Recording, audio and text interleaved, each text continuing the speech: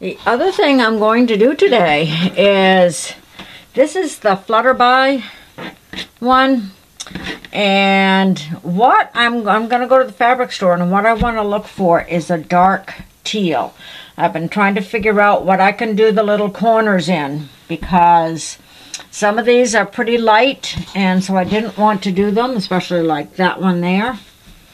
So I didn't want to use a white corner, or it might not show up on some of these blocks. So I'm going to be looking, and I might even take like this strip, because that would be a good one. I want it like this shade but dark. I was going to cut a couple more of my strips to get some more blocks going together. So this is going to be a fun one to do. I'm just excited to finally use this jelly roll. So I want to see how this is going to go together. So I need 2.5 inch blocks to go on the corner. Actually, is it 2.5 or is this one 1.5? Nope, this is 2.5.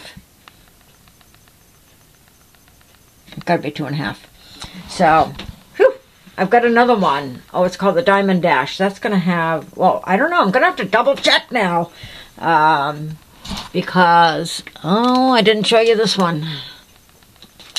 This is my newest layer cake.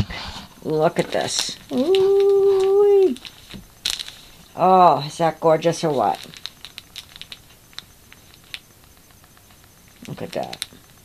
This is just really another pretty winter one. And there's another quilt pattern again by Missouri Star Quilt, because, gosh, you know, there's no end to quilt patterns on that video, on that channel, rather. This one uses one layer cake, and looks like it's cut in half, and then you're putting a little corner where two of them are joined. So I have to find a contrasting color for this one. I might use, but I have other layer cakes too that I still need to go back to and make. It's like I don't get to use my stash because I keep buying new ones, and then I find something I want to make with that. So I've got a charm pack downstairs. I haven't brought that up yet, that I just bought. And I just ordered, actually, a fat quarter bundle.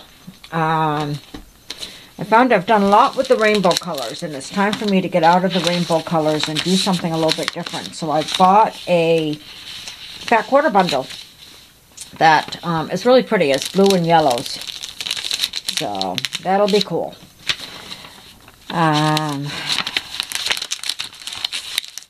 Just want to stick that in there. So anyway, I'm going to cut these up, and I will be going to the fabric store today and see if I can find a contrasting color to go with these. So that's what I'm up to.